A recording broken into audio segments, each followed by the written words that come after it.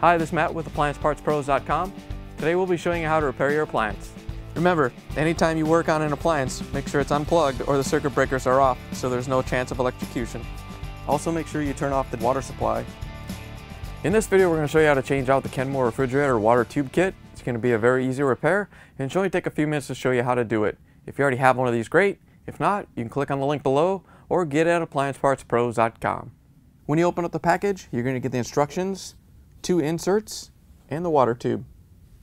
The water tube kit goes between the water valve and the back of the refrigerator. The main reason to be changing it out is if it has a hole in it and you're not getting any water in the ice maker and you're getting water on the floor. In order to change the part, we have to access the back of the refrigerator. So we pulled it out and now we're going to use our 1/4" nut driver to remove the access panel.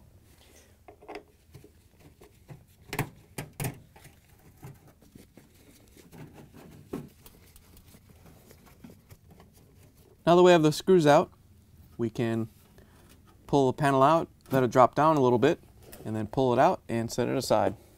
Now that we have the back panel off, we have access to the water valve and the water tube. You may get a little bit of water out of the water tube, so make sure you put a towel down when you take the water line out. We're going to use a wrench in order to push up the little retainer.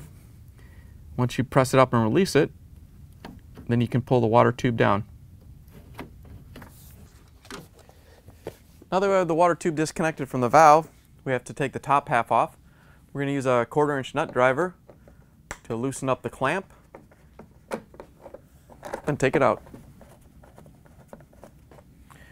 Once you have the clamp loose, you can carefully pull the water line out. Now that you have it out of the upper fitting, if there's any tape left on the back of your fridge, you can pull the water tube kit out of that and set it aside. Here's the old water tube next to the new one. If you already have one of these, great. If not, you can get it at AppliancePartsPros.com. We do have to cut it to length and put the inserts in at least one end of the tube. If you have the quick fitting like we have, you're only going to put the tube in the opposite end. If you have a compression fitting on your valve, then you're going to use both of them.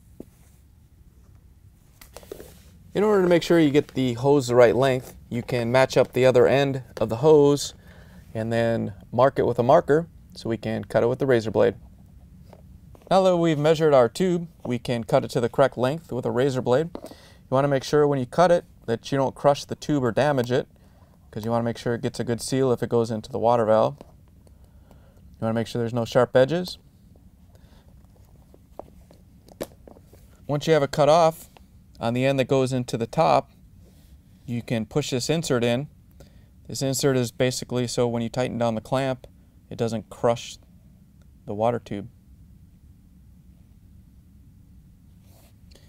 Once you have it installed, we can put it on the fridge. To put the new water tube in, all you have to do is line it up with the hole and push it all the way up until it bottoms out. With the bottom half into the valve, we can run the water line through any tape that may be on the fridge. If yours is missing some from before, you can always put some new stuff on there. The last thing we have to do is push it into the fitting up here. Once you have the part installed, we can use our 1/4" nut driver and tighten down the clamp. Now that we have the part installed, we can put the access panel back on. All you have to do is slide the lip underneath and lift it up. Then we can go around and put all the screws in.